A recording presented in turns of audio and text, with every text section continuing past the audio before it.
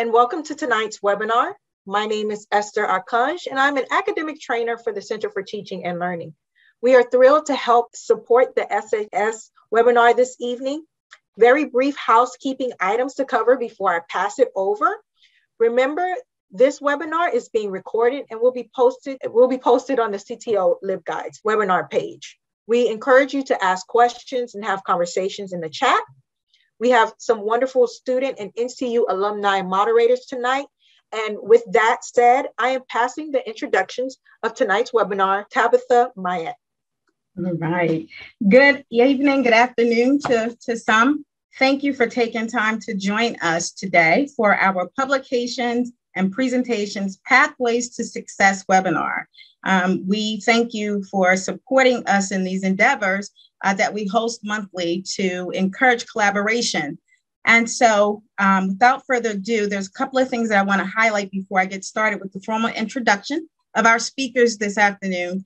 Want to ensure that you guys take note, as Esther mentioned, to post your questions, comments in the chat feature so we can respond adequately. Also, we request at the end of the webinar, you should receive a survey. Please provide us your feedback so we know what to look forward to in the future for future webinars and presentations. In addition, we just want to give you a heads up that we will not be hosting a July or August webinar session for IPE. However, we will resume in September.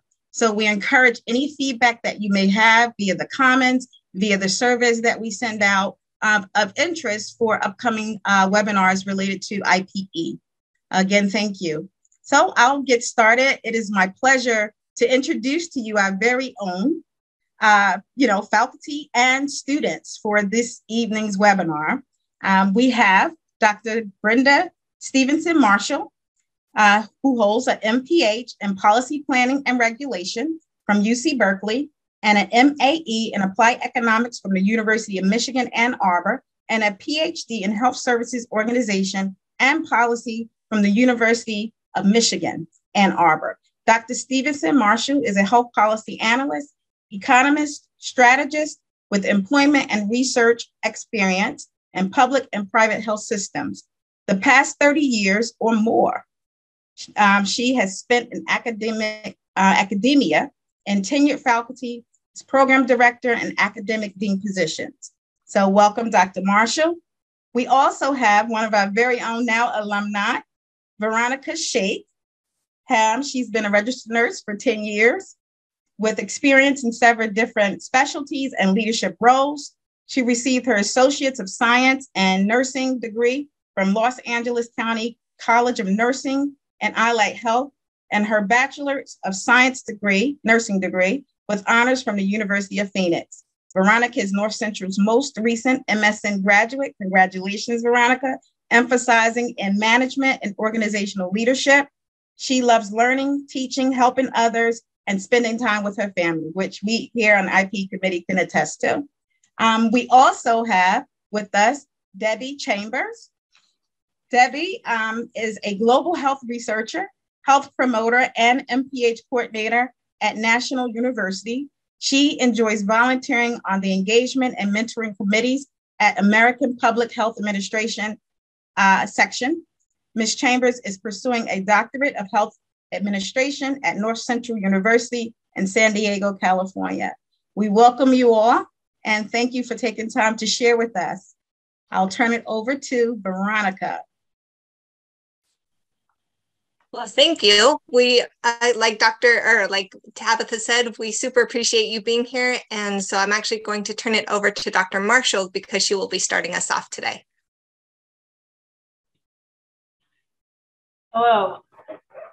We're so pleased to be here. And I'd like to take this opportunity to thank you for your interest in learning more about publications and presentations, two separate but necessary pathways to success. And we're going to explore the 4 no's and 2 why's you will want to include publications and presentations in your enhancement portfolio. So the next slide. It will build your career profile I speak from personal experience on this component. It establishes your academic and your practitioner credentials. It also creates options for you. If you are currently working in corporate America and you'd like to be an academic, the best way to do it is to show that you really do have the ability to cross that bridge or to integrate the two. And the best way to do it is through publications and presentations. Next slide, please. You know, Shakespeare once said, "To thine own self be true, and it follows as the night the day, thou shalt not then be false to any man." Well, translated for us, it means know your stuff, don't bluff. Don't try to pretend that you're an expert.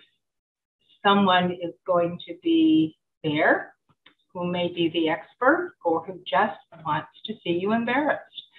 It can be a real career inhibitor. So know where you are on the knowledge pyramid. If you're new, say so. If you're new to your profession, if you're new because you've transitioned from one area to another, just say hi. This is my first time out. People will respect you for that. So work from your level of expertise. Next slide. Okay. One of the best ways to build and to really broaden your ability to make posters and presentations and to publish is to know your venues, know your outlets. For us in healthcare management, we strongly support the Journal of Healthcare Management. And that would be the American College of Healthcare Executives. I can't overestimate the importance of having a professional home in one or more organizations. It is just extremely important. You can join the student group if you're still a student, and that would be at a greatly reduced rate. You can start to network with students. You can submit a poster. You can submit perhaps a topic for discussion during the annual meeting. It's a great opportunity to network. My very first and only Robert Wood Johnson grant came because I paid my way to a conference. They were starting a health administration section in NASPA. And I was junior faculty. I didn't have travel money, so that's what credit cards are for. And I ended up getting the grant and working with others, and we actually had our work published in a special edition. So don't be afraid to take risks. Next slide, please. Here are some professional organizations that all emphasize in one way or another health administration.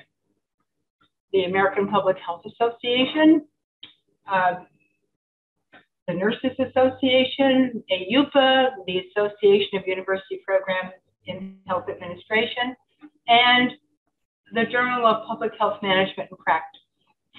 I just want to give a shout out to the Journal of Public Health Management and Practice because we have a blog site. And if anyone is interested in blogging on a topic that has to do with the integration of health and management, please reach out to me. I'd be happy to talk with you. Next slide, please. Here's an important tip. If you're just getting started and you really want to work with others, know that the whole is greater than the sum of its parts. Join an interprofessional team for publishing and presentation. If you're a beginner, this will help you to grow your knowledge base, and it will increase your likelihood of having a publication or a presentation. Next slide. You'll be able to network and find other professionals who share your interest and career goals. And I can't overemphasize having a strategic plan. This is so important. If you're going to be part of the team, come together and strategize what you're going to do. Are you going to do just a single poster? Are you going to do a series from a single topic? Are you going to rotate authorship? These are all important components that you want to sort out in advance. Next slide, please. And Veronica is going to share with you the journey from poster going forward with our own IPE committee members. So, Veronica, you're on. Thank you, Dr. Marshall. So like Dr. Marshall said, my name is Veronica Shake, and I am part of our Interprofessional Education Advisory Committee. And so I appreciate this opportunity to share this part of the presentation.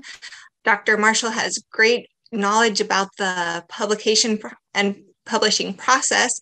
And so in a little bit, you'll be able to hear Ms. Chambers talk about the international side of things. And so then I get to talk to you about the kind of more local poster side of things. As Dr. Marshall mentioned, finding an interprofessional team who shares similar goals and interests is super helpful for publishing.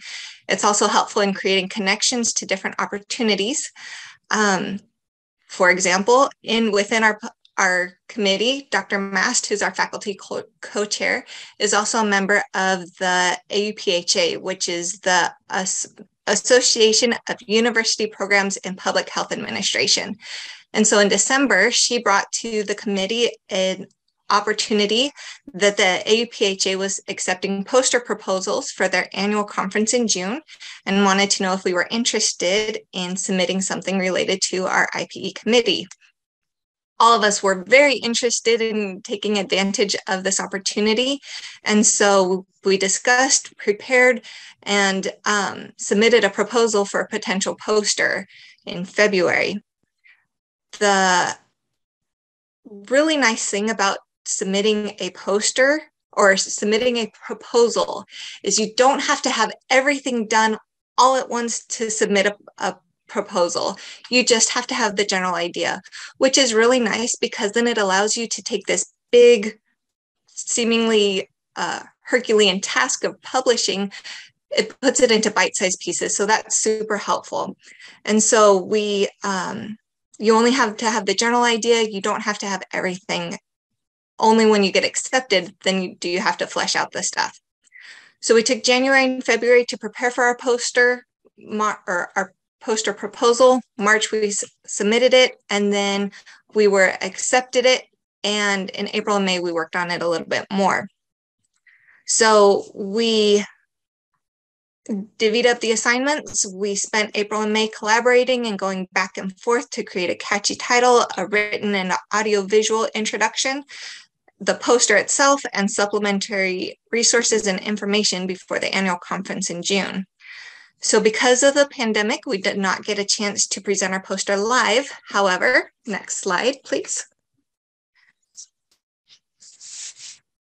We were able to, I had the awesome opportunity to attend the conference in person, which allowed me to network and talk about our poster in real time, even if there was no actual presentation of it. The AUPHA had a virtual poster hall, which was nice because then it means that our information is available not only for the duration of the conference, but for a longer period of time.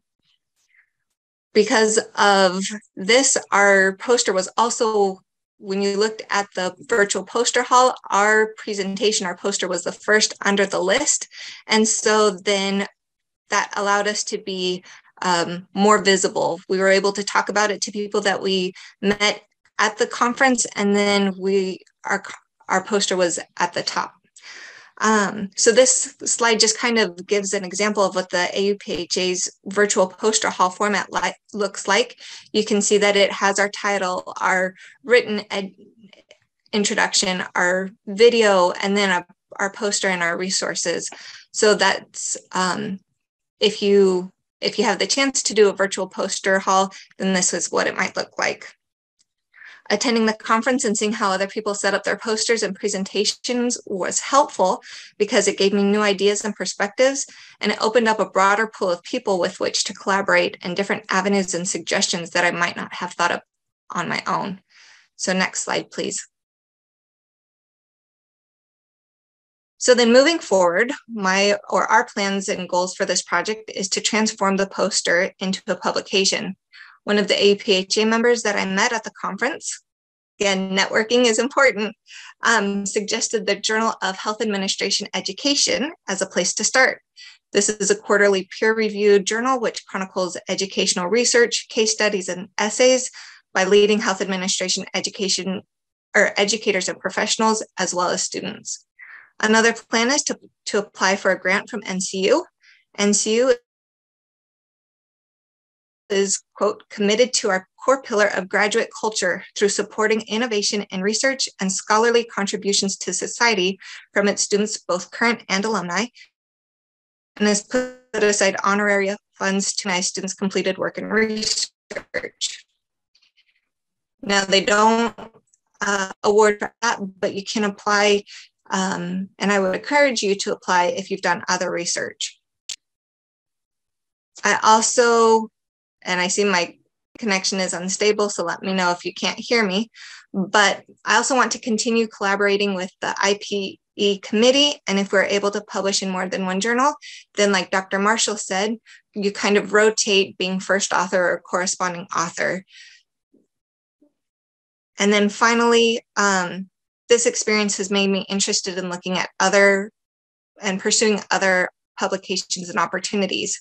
I'm a member of a few nursing organizations, so I regularly see calls for abstracts and proposals. But to be honest, I've never taken any of those seriously. I just kind of look at them and think, okay, cool, let me go on with my life. But having this experience where it was a successful, a positive experience, we were able to meet with people who had already gone through this journey before and work with them. It makes me more motivated and more excited and way more interested to actually review that call for abstract or that call for a proposal, to be more interested in doing it again, since I already have my feet wet in this arena. So, so it was a great experience. And so now I turn the time back to Dr. Marshall. Oh, next slide. Sorry, I was still on mute. I think what is just to add to this as a footnote, I cannot overestimate the entire concept of working together and developing a strategic plan and knowing who's going to be on first and who is going to be second, and exploring a variety of journals. Throughout my career, which is, as I said, 30 plus years, I cannot tell you how many times I have worked with other teams where we have rotated. So this is really important. Another and final comment here is, know that patience is a virtue and success has many faces. And consider every revise and resubmit and reject as an opportunity to review what you've done and start over again. Have a list of journals, have a list of professional organizations. Know that this is much like seeking another position. And in fact, it may lead to another position at some point.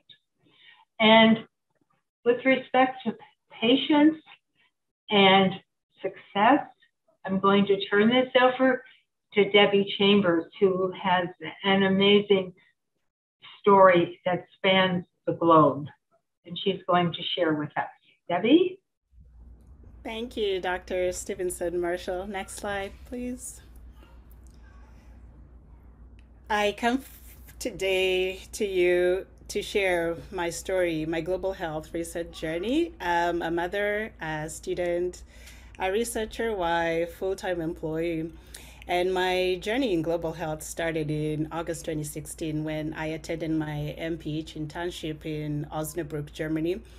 And I had always wanted to serve in a capacity whereby I could go back to my original country, which is Kenya. I'm originally from Kenya. So after one of the sessions I had in Osnabrück, Germany, I approached my faculty at that time and I asked him if he knew of any people at National University who conduct research, or if he could give me ideas on how I could get involved in global health research. And he was like, oh, by the way, that's very interesting that you mentioned that you're from Kenya. I know a faculty member who currently does research in Kenya, and she also started a nonprofit organization in Kenya, and she would love to meet you if you're open to communicating with her through email. So I was very excited. I was like, what are the odds of just having a random discussion after class with my faculty and being connected with somebody that I think would be very instrumental in my journey? So I went back to my room that evening, and before I even settled in, there was an email that came through from Dr. Zolnikov, who you can see is pictured there. And she told me that my faculty had reached out to her, and she mentioned that she does research in Kenya and she wanted to know my story. So I told her my story. I told her that I used to serve in squatter settlements with some students, medical students from Loyola College in Chicago, and I fell in love with public health at that time. I didn't really know what public health was until I got involved with those students in a volunteer capacity, and we would go out to squatter settlements and we would conduct medical camps. So my work was mostly just to be a translator to them because I speak Swahili and they needed somebody who understood and spoke Swahili. So from then on, she was like, okay, tell me about your research interests. What do you want to do? So I told her I would like to continue practicing what I've been doing. I was working in Texas before we moved to Illinois at that time when I'd gone for the internship. And I was working in a breast cancer unit, oncology unit, as a certified nurse assistant. And I would take care of patients who had cancer, and that's where my interest in breast cancer came about. So after we moved, I was wondering, how can I continue doing this work? And since I'd gotten into public health at that time, I thought research would be a good way to continue with what I've been doing since I'm very interested in that. So I gave her my background story and she told me, do you know of any organizations that you could start with? So I mentioned Kenyatta National Hospital, which is where we used to do the voluntary work, and that's how the journey started. So this is kind of a little bit of my introduction to let you know that don't be afraid to reach out to your faculty. If you have a dream, if you have a desire, you have that spark within you, don't be afraid to share it with somebody. Talk to someone, talk to your faculty, whoever it is that's leading you through that particular semester or term or quarter, whatever session you're taking. You could mention that, and from then on, you never know what doors will open for you. So throughout the months, we continued, and then in November, around November, I started the process of the research. So I reached out to National University. You have to get IRB approval first before you can start anything. So I reached out to National University and they granted me the approval. And then I traveled to Kenya to file my application. So in December 2016, I submitted my application to start the research process. And it took a little bit of time. There was a medic strike going on at that time. I don't know if any of you has ever thought that it's possible that doctors and nurses could ever take a break from their work and just go home and leave the patients in the hospital to take care of themselves. So that's what was going on at that time when I submitted my application. So that journey completely stalled. We couldn't really do anything at that point. And you will get to see that this journey was not anything easy that you could think. You just submit an application and then it goes through. It took a little over 3 years from the time when I put in my application to my approval from Kenyatta National Hospital, the IRB team. So after I went through that process in 2017, I went back home after 2 weeks. In 2016, I went back home. Then 2017, I continued reaching out to them. It took a little over 5 months before I heard back from them. And then they said, okay, we can look at your documents and then we'll start figuring out if you qualify to come and conduct your research at Kenyatta National Hospital. So let's move into the next slide, please. So here you'll see a little bit about Kenyatta National Hospital. That's the largest hospital in East and Central Africa. It serves a lot of patients who come from all over that region, mostly East and Central Africa. We have patients who travel from as far as the countryside. It takes about 8 hours, 8 to 10 or 12 hours in a bus. They'll travel to go all the way to Nairobi. This hospital is located in Nairobi, Kenya. And once they get there, it's not automatic that they'll see a doctor, because they'll get there and they'll find that there are other patients who had already arrived as early as 3 a.m. They were waiting at the gate to be seen by an oncologist. And you'll find there's probably only one oncologist serving hundreds and hundreds of patients. So there's a lot of resources that's needed in this particular area. And these are some of the quotes that I got from the interviews that we conducted. There was a Christmas break at that time when I started the process, and most of these patients would go there and they would expect to be seen over Christmas break, but it takes forever for them to be seen. The CT scan is not working at that point. There are no resources. Sometimes the machines break down, so they'll have to wait for like about 3 months before they're seen by a doctor. And when they try to find out, when can I see the doctor, they'll be told, well, you'll have to continue waiting. It's not a guarantee that we can provide the services that you need. And some of them, they would wait 5 months to get a surgery done. So the ease and the resources that we have here in the United States, which sometimes, honestly, we take for granted because we complain about the food in the hospital or the bed that you're sleeping on. It's not something that patients on the other side of the coin would complain about. They would just love to even just sit and listen to somebody talk to them about their condition that they're going through. So as from this quotes, you can see they go through a lot of hardships. Sometimes the medics would even be at the hospital, but then they would not be able to see them because they're on strike. They would like their needs to be met by the Ministry of Health. You would go there, you can sit and wait for a whole day, and no one will treat you. It's very disappointing for those patients. And sometimes the chemo medication, which we see here in the United States is readily available, is not as automatically available as you would see in some areas like at Kenyatta National Hospital. Next slide. So for this collaboration part that I'm trying to emphasize, I would say that it is just so important for you as a student at North Central University. Do not shy away to approach your faculty. Talk to your peers. If you have that spark within you, you have that passion, you have that perseverance, and you have that drive to conduct global health research, it starts somewhere. Talk to somebody, talk to your faculty, talk to Veronica, reach out to somebody and say, hey, I'm interested. Dr. Marshall, do you have any ideas that I could take away from this experience? I'm interested in doing this. How do I start? If you don't know, someone like me, I had no idea what global health research was all about. And in fact, I hadn't even taken a global health research course by that time when I was talking to my faculty. So what that experience opened up for me was opportunities to conduct research, opportunities to collaborate with other professionals. I got involved with other professionals, not only from National University at that time.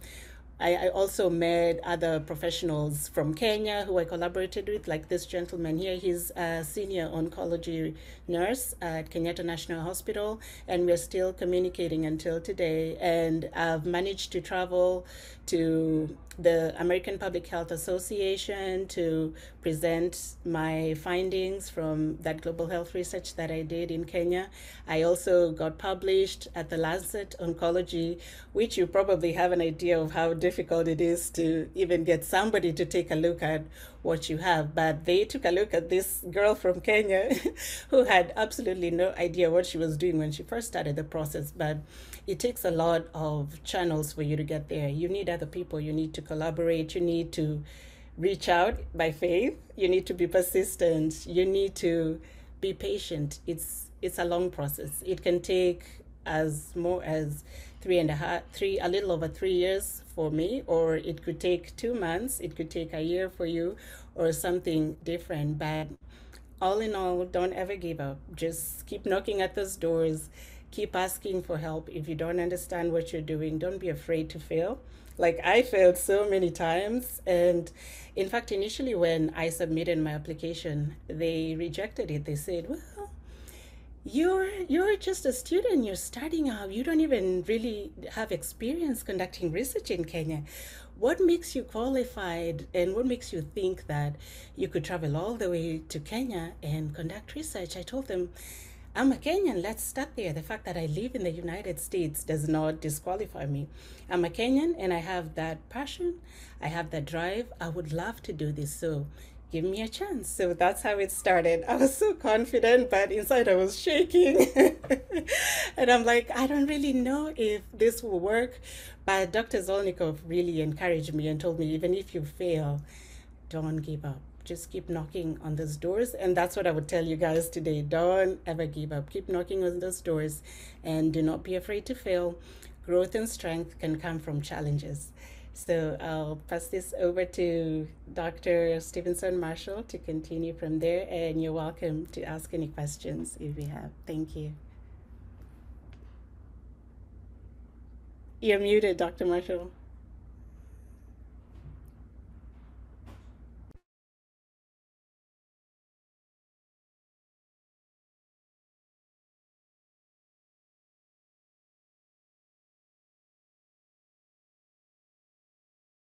And to get something there. Can you hear me now? Yes, we can hear you. All right. Well, I don't know if you can see this or not, but you can see maybe part of it. It's an African blanket. It's a blanket that was woven and one of my students traveled to Africa. I secured funding for him. He was a missionary, and he was working on his master's in public health, and he wanted to go to Africa to do his internship or his project on caregivers. And it took really quite an effort to secure the funding. I couldn't believe how many people said to me, well, that's just not an appropriate undertaking. And it took time. We finally got the funding. He left his family in Cleveland. I was teaching in the business college in Cleveland, Ohio at the time. And he left his family. He traveled to Africa. He was there for 6 months. He came back. And one day he appeared in my office with this lovely blanket framed. And he thanked me. And I get a little teary thinking of it, but I still have it. It's going to hang on one of these walls one day, but it's just another example of you simply don't give up. Perseverance. So the final slide. I think we have one more slide, right? So why are we on this journey? Well, to reach the lights and ascend the towers at the end of the pathway. Well, I know that's kind of an elevator inspirational approach, but if you really are serious about your career, serious about what you are doing, what you want to do, you want to maintain that professional footprint. It's going to lead you to career options. And most important, it will keep you in charge. You want to always be able to say, well, perhaps if this doesn't work, there will be another opportunity. There will be another option. But if you're not aware of your surroundings, if you're not aware of the venues, if you're not aware of how to network, you're going to be out of options. So hope that in some way we have helped you today, this afternoon. If you have questions, I think we have time. Tabitha? Oh, I think we do have, there is a question slide. One more question? Yes. And then how to contact us. Here we are. Awesome. Great presentation, ladies. Very informative. And yes, the chat is on fire with some words of wisdom. And I'm loving the acronyms, Dr. Jones. And oh my goodness, Dr. Geiger, thank you guys so much. I'll just rattle off some. I'm scrolling through to see if we have any direct questions, but I like this. When you get a no, that means next opportunity. I like that. What else do we have here? It was one other one, fell. She mentioned something about fell. So Dr. Jones, as I'm scrolling through to find it again, if you want to just chime in, you can. Fell, here it is. First attempt in learning, keep at it. I like that. Persevere over fear from Priscilla. Lots of thank you, amazing stories for Debbie, for the team. Any direct questions that anyone may have? So Tabitha, there was a question earlier in the chat. It asks, how do we find our network for this team? Okay. Pilar, are you talking about, like, which team are you talking about specifically? If you're still there. Just as Pilar's chiming in, we are definitely in the Commons.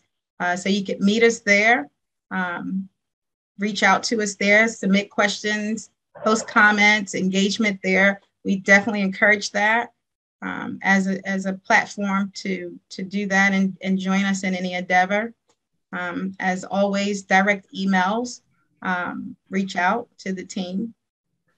Well, and I think for networking, part of the biggest thing is to actually go out and put yourself out there to meet people.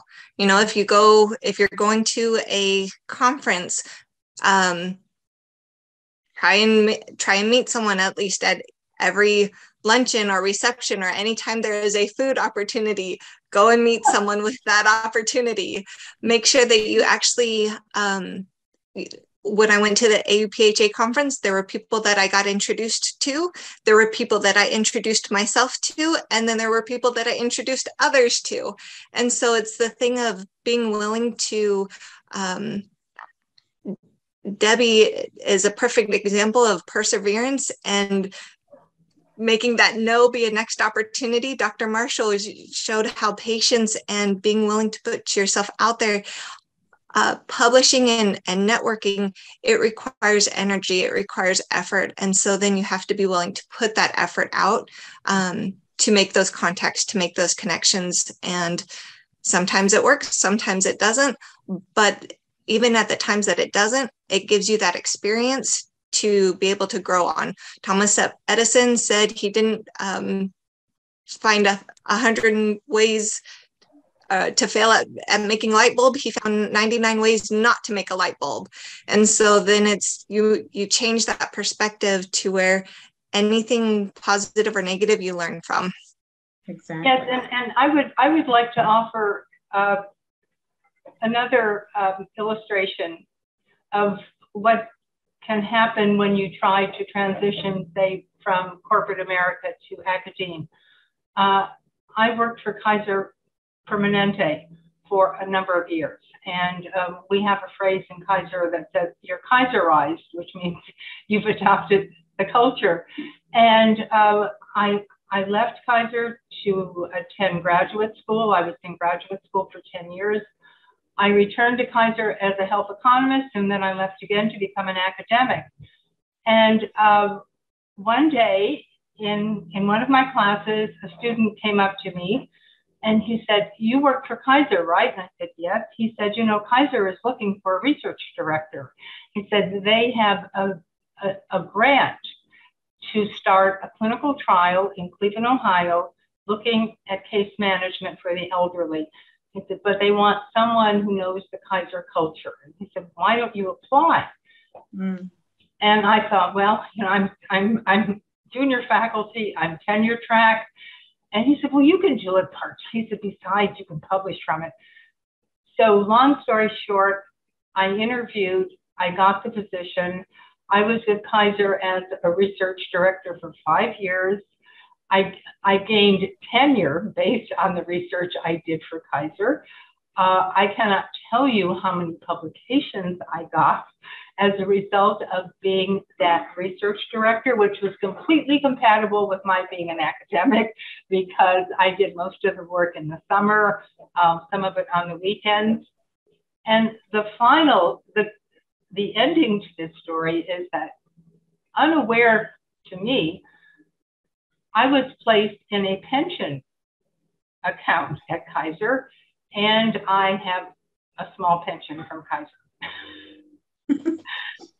which was an absolute shock to me. I was doing this because I needed to have grants, I needed to have research experience, I needed to have the publication takeaways, and it turned out to be so much more. So you can make that transition. It might be something about corporate America that you can bring to academia, or you can integrate the two.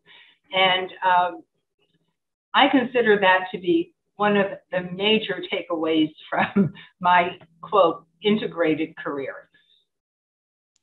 Awesome. Okay, I'm checking. I don't see any questions in the chat. Veronica, did I miss any that you're aware of, or is anybody on that would like to ask any questions? I see Esther.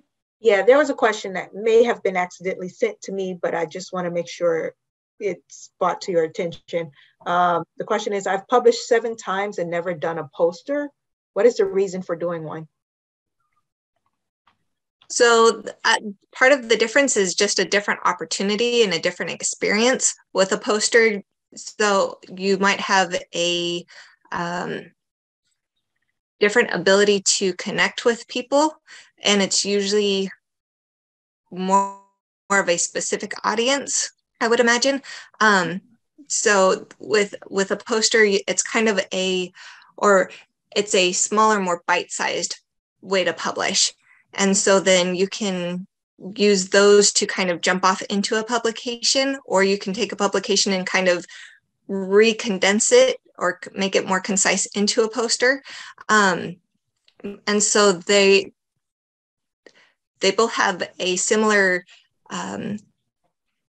purpose in that they are both a way to publish, but they have just a little bit of a difference because of your audience, the amount of work and research and time that goes into it, and just the different availability. So Dr. Marshall, if you've got more to add. It's a different venue, and it's actually less demanding. It's like a blog. It's a blog with pictures. And so if you're exploring ways to introduce yourself to a professional organization, or if you want to start networking, or if you have a team and the team wants to start working, it's much less rigorous. You don't need to have the literature review. You can simply have some ideas. I had a student once who wrote a paper on rehab and the opportunity cost of rehab. It's the emotional opportunity cost. And we did not have the rigor of a publication, but we were accepted at APHA's annual meeting for a poster. And that was as far as it went. But it's yeah, Veronica's right. You're putting your toe in the water. So if you've published, why don't you look at all your publications, take them out and see what you can do with them. You might be able to make a poster from each one and just really expand your CV. Definitely. I feel like a poster is a little less intimidating than writing a paper or a publication as well. So then it is a little bit, so with my education, I did an associate's and then a bachelor's and then a master's, and then I'm planning on continuing for a doctorate. Doing that stair stepping is a little bit less scary, a little less intimidating or overwhelming than going from nothing straight to a doctorate. And so I kind of feel like with a publication, then doing a poster is kind of that stair stepping that then gives you that confidence to build upon it to do something bigger. Debbie, there's a question for you. How do you multitask and survive and still smile? That's probably something that we all need to expound on. We might need a webinar just to address that particular topic. For me, I prefer to stay organized, and that's how I get things done because I work full time. We all know if you have young kids, I have young kids. My first one is 8, second one is 4 years, the last one is 16 months. So having 3 little ones and then you're working full time, and I write children's books on the side just for fun, but I love doing that. And I'm a wife too. I'm a student at North Central University, almost done with my courses, approaching my dissertation. So how do I stay organized? I start my day early. If you start your day early when your kids are sleeping, guess what? You can get a lot done. So I do that. And then throughout the day, I take frequent breaks. I don't just do like one major break and then try to rush everything in. I'll take frequent breaks in between. I work from home, so I'm able to still see my kids and take care of them, connect with them, get my work done, attend my Zoom meetings. I have a calendar. I have a whiteboard, a huge one in my working space where I OCD jot down everything that I need to get done because I have meetings, I have assignments, I have life.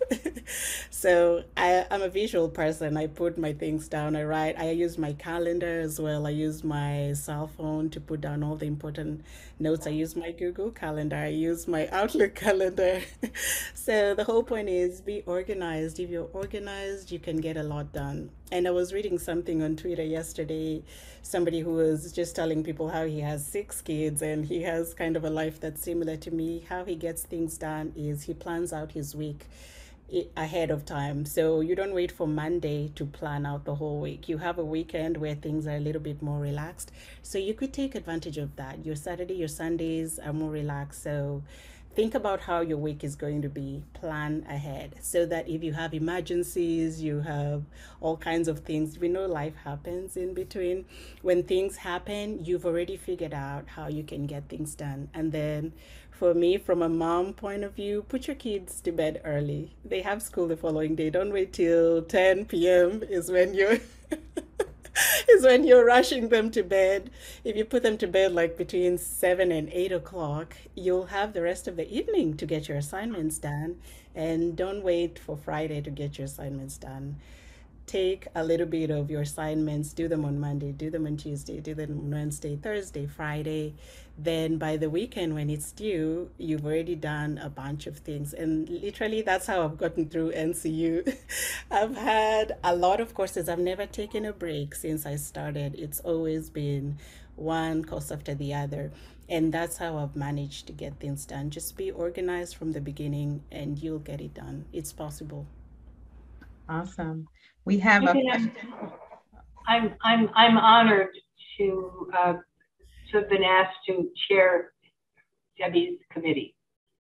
I believe she's going to teach me. This is going to be the true case of reciprocity.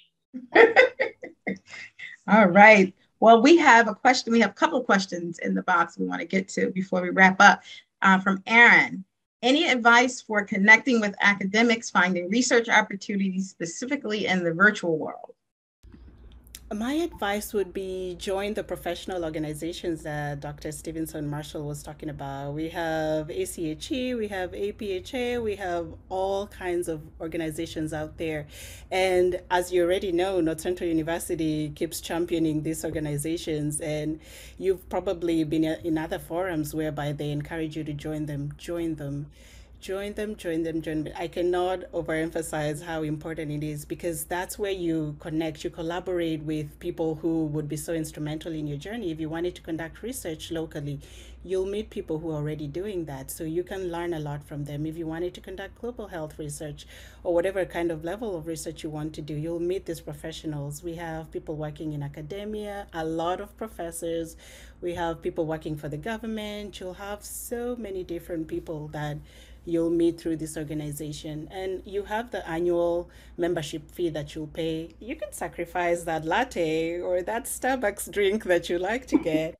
Just sacrifice it, put your funds together, pay that annual fee, and benefit. Learn from all these connections and grow from that. That's what I've been doing, and it's working for me. And to piggyback off that feedback, Debbie and team, do the organizations have student discounts? Yes, they all do. Have and some of them have scholarships. The APHA, Health Administration section, of which I have been a member, we offer student scholarships to the annual meeting. We offer 6 from Health Administration. We pay the registration fee. Sadly, we don't pay the plane fare, some of the others, but there is also a student discount. So yes, all organizations want students because students are really the heir apparent. We have to have students. We have to have that lifeline that keeps the organization growing and strong and vibrant. So by all means, just go to the website and check them out. I agree. Well, and with what Debbie said, with going back to that networking in a virtual world, we are all here on a Zoom meeting, so we are all networking virtually right now. And so I think that with the pandemic, it has changed the ways in which we network, and for better and for worse. And so then there are a lot more opportunities virtually to connect with these organizations, to connect with people globally that there may not have been 3 years ago. And so I think that there are definitely opportunities. And if you go to those organizations that you're interested in, find the ones that meet your passions, that meet your professional goals, that meet your clinical or educational goals, and kind of get involved with those. And then that will definitely allow you to network. Awesome. Any other questions from anyone on tonight, this afternoon, this evening? Debbie, just a heads up, Lisa Serrato in the comments or in the chat, she has it seems like a fantastic opportunity for you. And so I sent a message to her to make sure that she emails you. Anytime anybody has any questions, you're welcome to email or contact any of us. And our information is still up on the slides. Yes, please feel free to connect. I would love to connect and collaborate with Lisa and anybody else who would like to chat a little bit more. Thank you. All right. Any other feedback? I think Dr. Marshall is talking on mute. Yes, always on mute, sorry. I think what's so exciting here is the opportunity for a faculty member to present with a student and an alum. To me, this was absolutely the hallmark of this presentation, that the two of you really brought real life experience to what I was saying in a very pedantic way. So I thank you for that. Thank you, Linda. Thank you. Awesome. All right. So I'm thinking. So sorry, I caught the tail end of this. I did not. Anyway, I wanted to see this so bad. Are you posting it somewhere? Yes, it's in the comments, isn't it, or where? Where is it posted, Esther? I'll be posting it to the CTL LibGuides page. Everyone who registered, I will send an email with the links to those, to all that information within the next 24 hours. Thank you. You're not 24 minutes, but 24 hours. Thank you. Thank all of you so much. We're just so appreciative that you would take time from your day to share part of your day with us. Thank you. Thank you all. I think, what I've gotten out of all of this and through the experience and being a part of the NCU family, SHS and IPE and the student advisory committee, get involved. Also, I think it's something to be said about being vulnerable, and that's okay. We all come from different backgrounds, professions, and expertise, and it's okay not to know everything all at once. Learning is something great, and I've learned to appreciate that. I've heard many times throughout my career and educational realms, just fall back, take time, learn the whole patience thing, just in a different way. So I can appreciate that. I appreciate the support from all of the faculty here on. So it's helpful when you have champions that are on your side. So reach out, reach in, and work together. It's all about the collaboration. So I appreciate all of you. I look forward to seeing you on our future webinars. Please feel free to join us. Give us some suggestions. We're looking for that. How we could, intrigue your interest and spark your interest. What can we do to sow into you? And what can you guys do to sow into us so we can collaborate and be effective healthcare leaders and inspirational community leaders? So with that, Esther, again, please fill out the surveys, and thank you. Thank you so much. Good night, everyone.